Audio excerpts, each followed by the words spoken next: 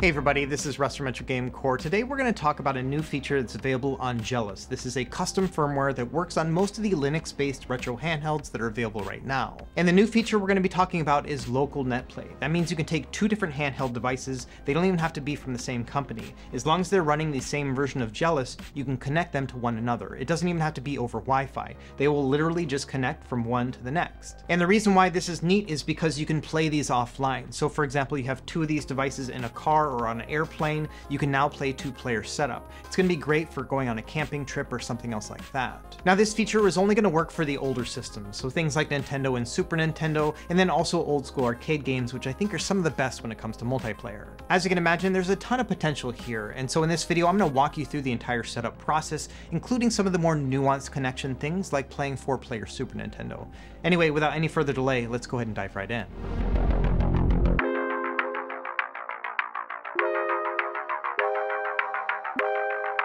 Okay, to start, let's talk about JELOS. This stands for Just Enough Linux Operating System, and this is a custom firmware that's available for most of the Linux-based handhelds. And if you're not familiar with it, I'll leave a link down below so you can check out some of its features. Now, if you scroll down a bit on their webpage, you will see a listing of all the devices they support. And there's quite a few here, but it's really going to be mostly the Linux-based versions of the Anbernic and more recent PowKiddy devices. In addition, they do have x86 handheld support, so if you have a handheld PC, it might work on here as well.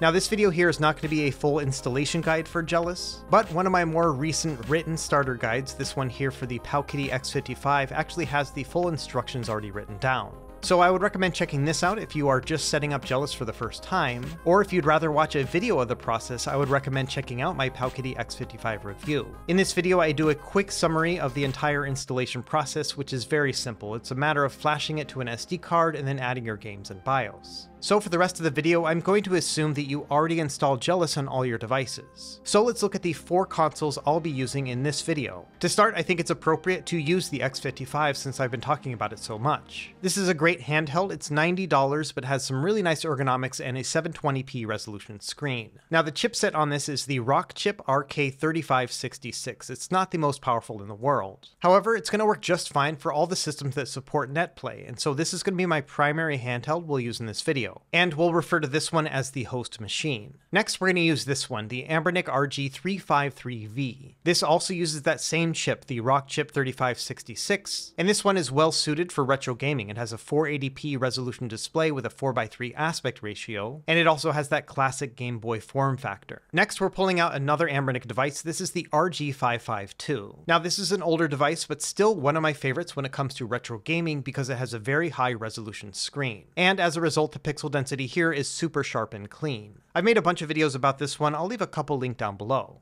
And then finally, for our 4th device, we're going to use this one, the Neo Air Pro. Now this is a full-blown handheld PC and much more expensive than the others. But I want to use this one here to demonstrate the fact that JELOS will work on some handheld PCs, and it's a great experience. On this machine in particular, I boot everything from the SD card, and I can play all the way up through Wii U and Nintendo Switch. And the nice thing here is if I ever want to dual boot back into Windows to play PC games, all I have to do is just remove that SD card. Okay, so first thing we want to do is update JELOS to the most recent version. This feature only came out about a week or two ago, so if you're using an older version, it won't work. Once you're already connected to Wi-Fi, go into the main menu by pressing Start, then go into System Settings. About halfway down, you'll see an option for System Update and select Start Update. This will let you know there's an update available and you can download and install it. And this process will take probably 10 minutes altogether because it's a pretty big file. And of course, make sure you're doing this with all your devices. They all need to be running the exact same version of JELOS. Next, we need to set up netplay and then local play. First thing I want to show is that within the network settings, you can see that I'm not connected to Wi-Fi at all. And this is neat because if you have other Wi-Fi credentials in here, it's still going to work. It doesn't matter what you have inside. Anyway, let's go ahead and set up netplay, and we're going to find this under the Game Settings menu. Once you're within here, you're going to scroll all the way down to the netplay settings section. And this is easy. All you have to do is turn on the enable netplay function. If you'd like, you can set up a nickname for your device so that way you can tell the difference between them when you're connected. After that, you need to index the games. So you're going to scroll down to the bottom and select the index games function.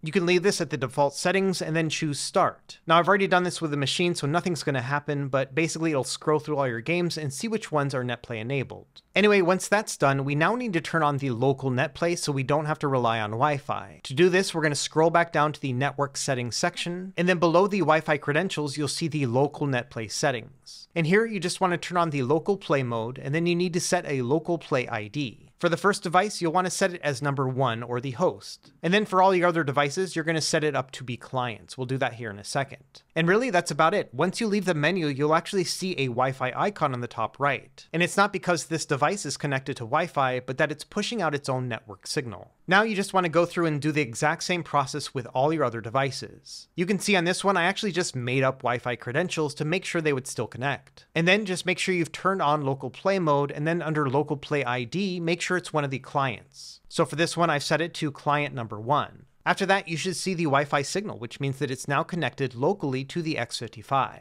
And really, it's that easy to connect them up. So let's go ahead and start up a game. We're going to start with Nintendo Entertainment System because this one does require a slight configuration tweak. And that is that the default core for JELOS doesn't seem to work well with netplay. So instead, I would recommend changing it out to a different core. Let me show you how to do that. When you're in the NES menu, press the select button and then choose the advanced system options here at the bottom. The very first option is going to let you choose the emulator. And for this one, I recommend using RetroArch FCEUMM. And again, make sure you do this with each of the devices because it is important they're all running the same core. Okay, now we're ready to play some local netplay. We're going to start with Double Dragon 2 because this is a 2-player game. Hover over the game, press the X button to bring up the quick menu, and then choose Netplay Options. From there, on your host device, you're going to select Host a Netplay Session.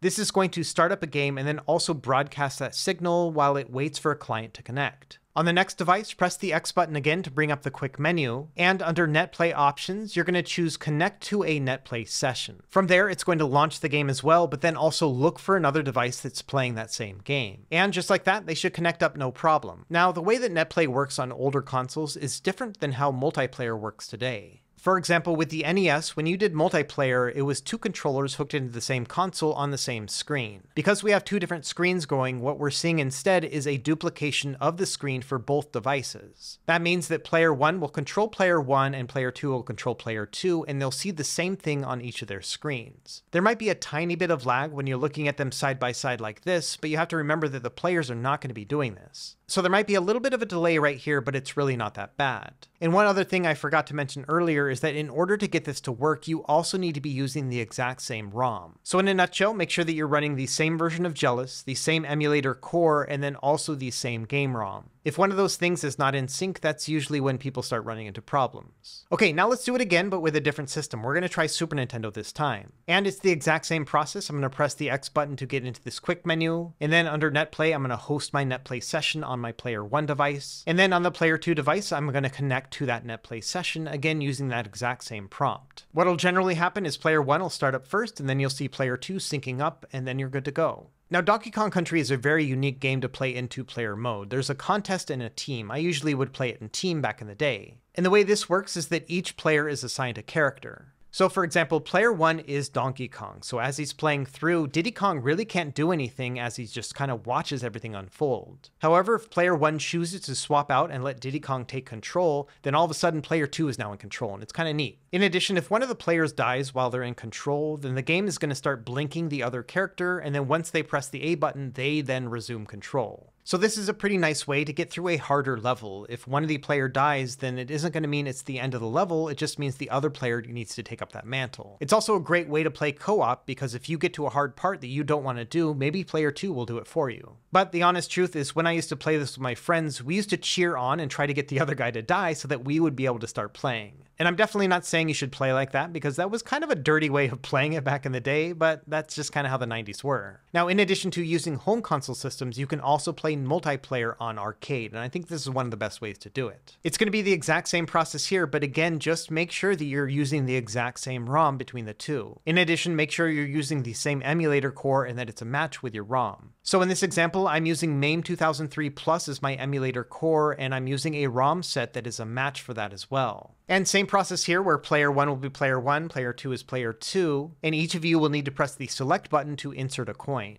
And really that's about it when it comes to setting up two-player gameplay. You're going to be able to do this with any game that's compatible with 2 players on any of these older systems. Essentially the cutoff is PlayStation 1, so any of those systems that are older than that, the 16 and 32-bit systems, those all should work just fine. Now another thing about multiplayer arcade games is that many of these cabinets were set up for a 4-player experience. So let me show you how to set that up, and honestly it's exactly the same as setting up 2 players, you just add 2 additional client devices. So on my RG552, I've set it up as Local Play ID 3 or Client 2. And then for my iNeo Air Plus, I've set it up for Player ID 4 or Client 3. Now the same rules are going to apply. You need to make sure you're running the exact same version of JELOS, the same emulator core, and the exact same ROM. For this example, we're going to use X-Men, but running with Final Burn Neo. And the process, as you can imagine, is exactly the same. The host device will start up first, and then everyone else will connect to it. And really, the setup is as simple as that. You just need to make sure they're all set up as being client devices and they connect to the host.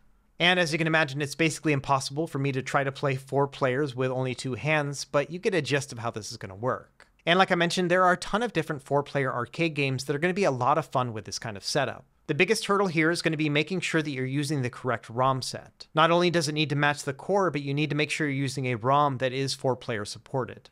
Now, in addition to 4-player arcade games, it is possible to run 4-player Super Nintendo and Sega Genesis depending on the game. For example, here is the NBA Jam Tournament Edition, which is a 4-player multi-tap compatible game. I think there were about 70 of these altogether with the entire console. And it's pretty easy to set these up, but it does take a little bit of configuration on your end, at least just that first time. And the configuration only needs to be done on the Player 1 device. All you have to do is press the Select and X button to bring up the RetroArch Quick menu, and then scroll down until you find the Controls section. From there, navigate down to Port 2 Controls, and within there you'll find the device type, and here you need to change the Player 2 controls to multi-tap. This will tell the emulator that instead of just a controller plugged into the Player 2 device, you have a bunch of them. And I recently talked to the JELOS development team, and I think they're actually going to turn this on by default for Player 2, so you may not have to make this configuration. It might be set up for you already. Either way, from there, just restart the game and then connect your other 3 controllers to it. And it's as simple as that. All the other 3 controllers will now register with Player 1, so you'll be able to play 4-player games. Now, personally, if I was going to play NBA Jam Tournament Edition, I would play the arcade version just because the graphics were a little bit better, but all the same, if there are certain Super Nintendo games that you want to play that weren't available in arcade, then this might be a great fit. Now let's do the same with the Sega Genesis, and it's a very similar process. Again, on the Player 1 device, you want to go into the quick menu and then into Controls, and then under Port 2 Controls, you want to change it to Mega Drive Joypad 3-button plus 4-way play. And of course, if the game supports a 6-button layout, that's also an option. And again, that's it. You might have to restart the game, but after that, you can connect your other devices to it, and you're good to go. Now, there weren't a ton of games that supported 4-player gameplay on the Sega Genesis. I think there were about 40, maybe 45 altogether. But the nice thing about these is that many of these were exclusive to the Sega Genesis. For example, Gauntlet 4 was only available on the Genesis back in the day. And I think another series of games that would be really great with a 4-player multi-tap like this are going to be the NHL games on the Sega Genesis. In fact, most of the multiplayer games on the Sega Genesis were sports games, things like FIFA, Madden, and NBA Live.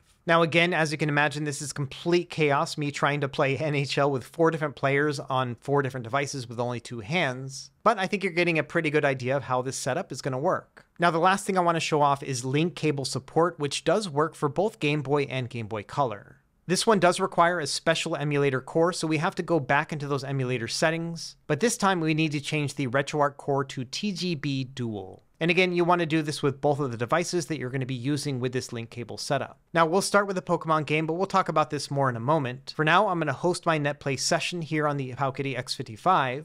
And then on my Anbernic RG353V, I'm going to press the Select button within the Game Boy menu, go into the Advanced System Options, and then change my emulator core to the TGB Dual. And same process here, we're going to press the X button to get at the quick menu, and then under netplay options, we'll connect to a netplay session. Now the Pokemon games here will connect absolutely no problem. I did a very similar video to this on the Mio Mini Plus, and it's the exact same process. However, one thing I noticed is that on Player 1, the save game will load, but on Player 2, it won't. And I'm not really sure what's going on here. I've been trying to figure out the configuration to make this work, but at least as it stands right now, I'm not able to load both of my save games. And as you can imagine, I tried all of the different options here, different save games, different games, and then even different devices. Unfortunately, I wasn't able to figure out how to sync up Player 1 and Player 2, where both of the devices are able to load their save game. So unless we get a fix for this at some point in the future, I'm not able to figure out how to trade and battle Pokemon between these devices within JELOS. If somebody does figure it out, I'll leave a pinned comment down below, so if you are looking to play Pokemon games, check out that pinned comment in case it's there. Now, the silver lining here is that Game Boy link cable works absolutely no problem if you have two games that don't really require a save game at all. One of the best examples for this is going to be Tetris. If you wanted to battle somebody in the original Tetris, you can totally do that because it doesn't require a save game.